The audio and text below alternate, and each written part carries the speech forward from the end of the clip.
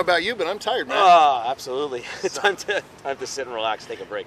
Hey, everyone. I'm Jeff Shepard. I'm the general manager of the club. I want to welcome you to another spring here. And Matt Engel here, club chairman. Pleasure to be with you today. Just want to give I think we both want to give a shout out to all of our new members over the last few months, which are great in number, which is just a terrific and exciting opportunity. And maybe, Jeff, you could talk a little bit about what the two of us are working on over here. Obviously, as you can see, Matt and I have spent a long time over there shoveling. Because of the great membership numbers and the expansion of membership that we have, we really have the need for an expansion of our patio. Dining is always at capacity, so what we're doing, as you can see behind us, is we've broken ground on a patio extension that is going to allow us another 16 by 87 feet, which essentially will let us drop a bunch more tables, serve more of you members, some soft seating. It's going to have a nice paver connection that'll go out through it. Later behind that, the awning project will come, meaning that the old awning that's currently up will get removed and we'll add a new awning, and that'll come later this summer.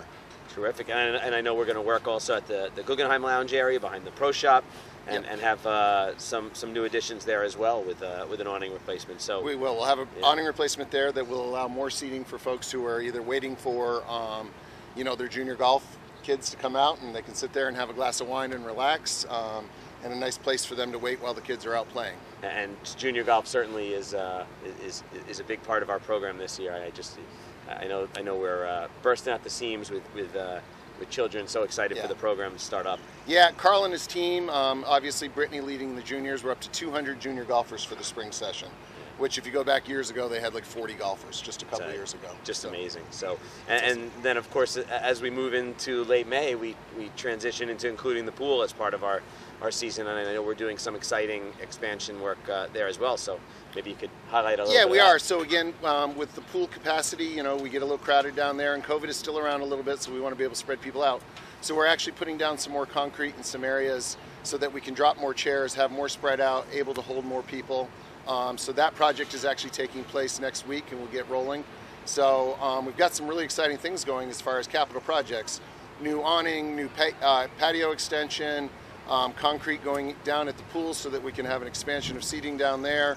We're also doing some really cool service things where starting in May, actually, we're going to have from 7 to 11 the grill open, and we will have complimentary bagels and not, so tennis players and golfers on their way to their games can grab a bagel and some coffee and hang out. I may have to go. I'll have to scoop out the bagel to keep my figure for the pool season, but that's exciting. I know people are really excited about that. And then even on the course, you could talk a little bit about. I know in order to accommodate a quick dining, quick drink situation on the course.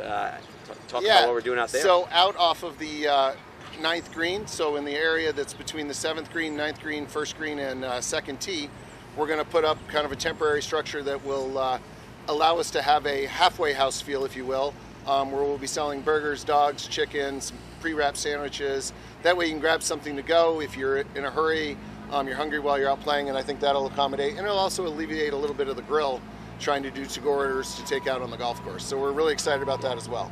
So, lots of new members, tremendous amounts of returning members, everyone excited to be out here. Certainly, operationally create some challenges, but I know your team, in addition to the expansions, I know your team is working hard to make sure we can continue to provide that same great member experience. We are. We're working really hard to make sure that everybody gets their tee time and that they get court time out on the tennis courts. We just came off a tremendous paddle season that was packed. I know you participated in that. That's great, yeah. So, though there are a lot of members and we have some compaction, we are working through it and making sure everybody gets their opportunity to play and enjoy themselves. And I really think 2021 is going to be an amazing season. Yeah, I think transitional, and this is really, lots of thoughts and time thinking about the club, the future, and the amazing places that we can all go together with it. So super exciting, and it's. Well, thank you to all the members that have joined and all the members that have stayed with us for years, and of course, thank you, Matt, to you and your committees that help us run the club, and we're really looking forward to seeing you all out here in 2021. Terrific.